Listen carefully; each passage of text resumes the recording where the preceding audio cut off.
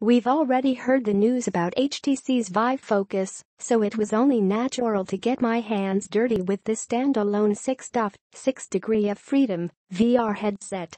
As it turned out, HTC delivered pre-production units to several developers 2 weeks ago in order to prep the demo area today. Soon after the opening keynote, I rushed over to the other room and managed to go through 7 demos.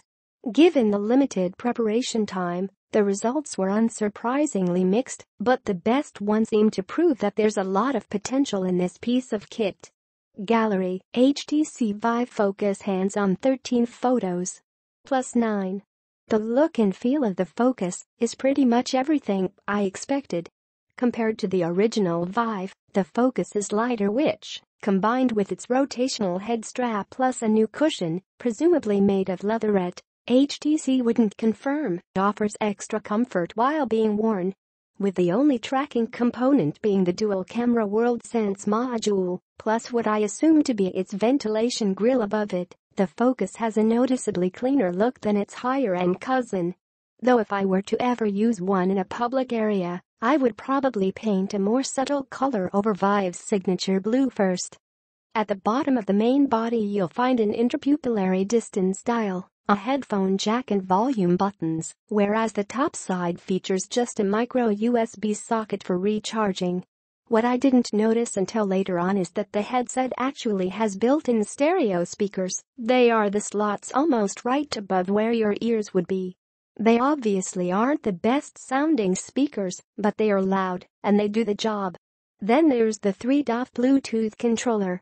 From afar, it looks like an even smaller version of the Samsung Gear VR controller, but with a different button arrangement.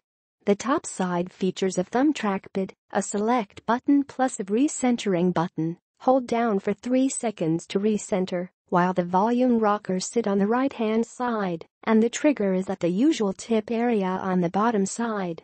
In general, I found the Focus's world-scale inside-out tracking to work well in the less intensive apps, especially the soccer-themed game which let me practice my heading.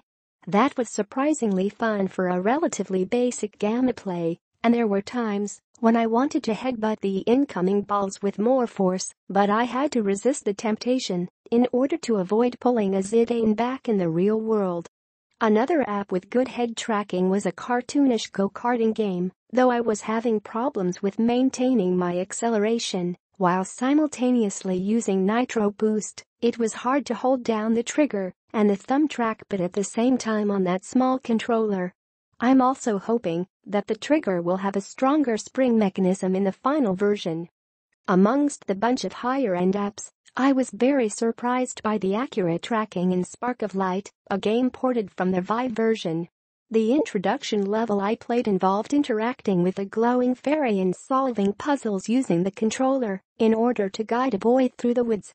I could walk around the world and even bend down to take a closer look at objects, which was definitely something I wouldn't be able to do with previous standalone VR devices.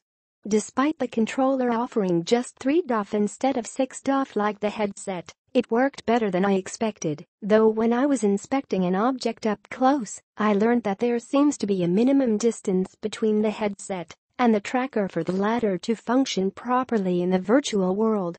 Regardless, the head tracking was smooth throughout my demo, and I was keen to play longer, but around the same time a system message popped up to warn that the Focus was getting too hot, so it was a good time to stop.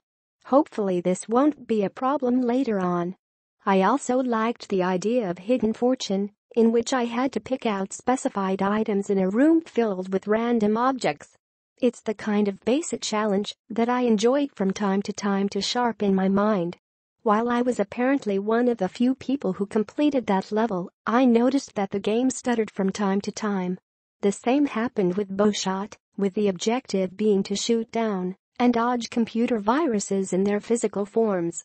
The most disappointing demo was the Land Rover Virtual Showroom. Even though the car showed impressive reflections on its exterior according to the selected environments, I noticed it subtly floating about, even when I stood still. The demonstrators said this might have been to do with the crowd moving around the show floor, but I wasn't entirely convinced given that I didn't notice such issue in the earlier apps.